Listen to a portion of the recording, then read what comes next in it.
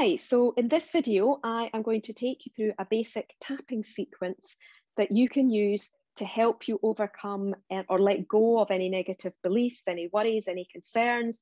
You can use it to change how you feel emotionally. It's really powerful to help you overcome things like pain, stress, anxiety, and it can even work in terms of attracting more abundance and money. So I have used this with clients for many, many different things, but let me just take you through the basic tapping sequence.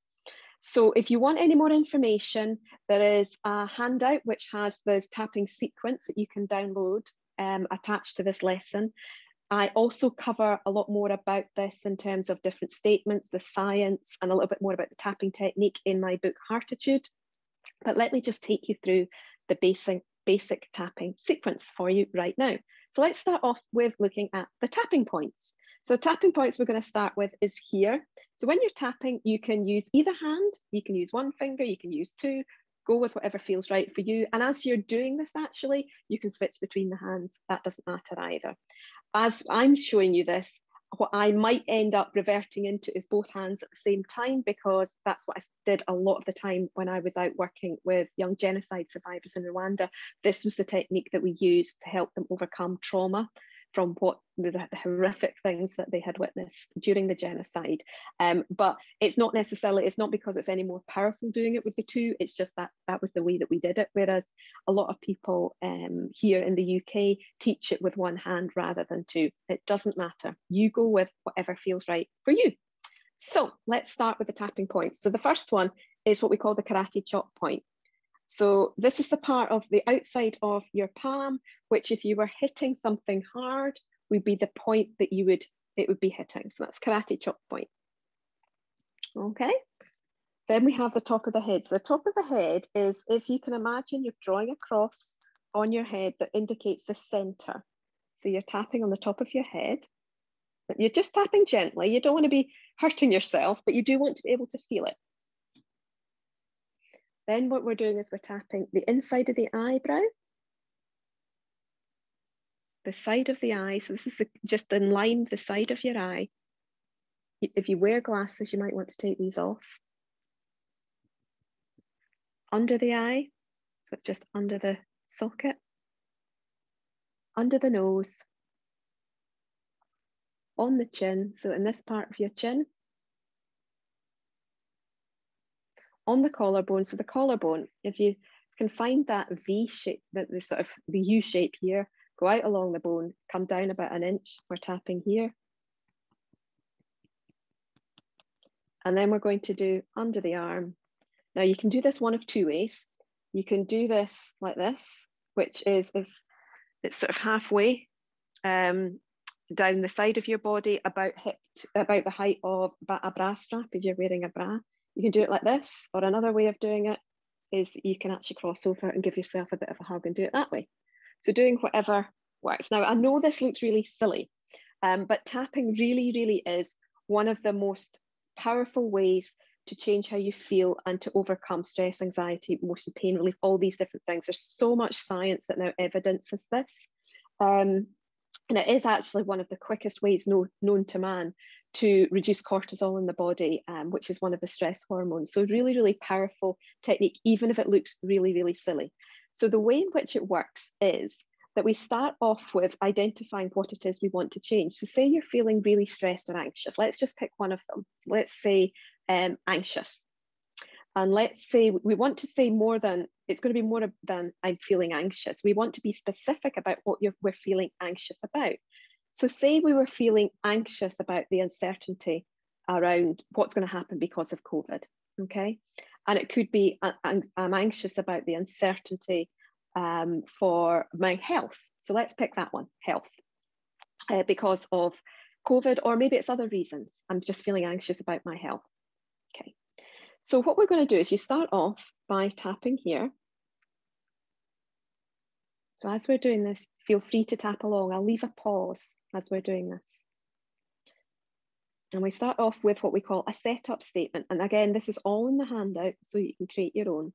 And if you've signed up to group calls or you have one-to-one sessions, I can take you through this again. So we would be saying, even though I feel anxious about my health, I deeply and completely love myself, forgive myself, and accept myself. Now, what I've just said there, for some people, is quite a heavy statement.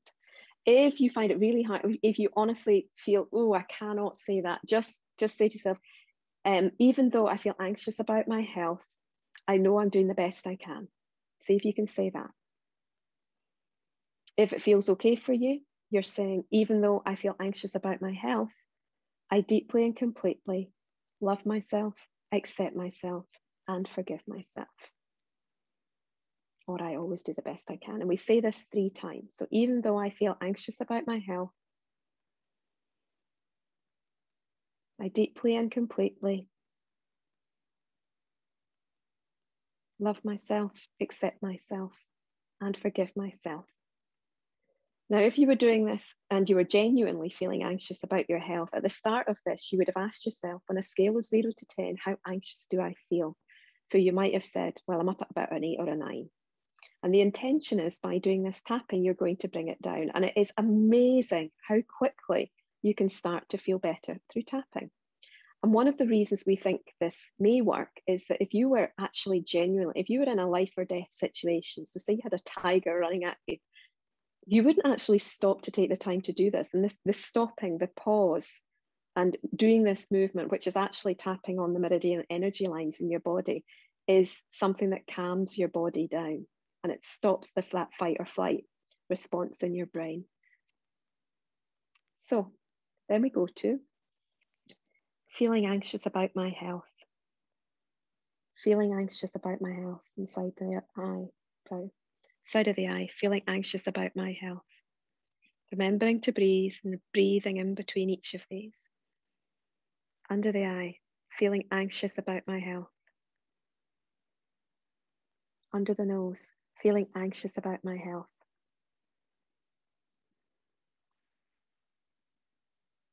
On the chin, feeling anxious about my health. On the collarbone, feeling anxious about my health. Under the arms, feeling anxious about my health. And just notice, having done 1 round, do you feel any different? And what we do is we always do this for at least 3 rounds. Top of the head, feeling anxious about my health. Inside of the eye, feeling anxious about my health. Side of the eye, feeling anxious about my health. Under the eye, feeling anxious about my health. Under the nose, feeling anxious about my health. On the chin, feeling anxious about my health. On the collarbone, feeling anxious about my health. And under the arm, feeling anxious about my health.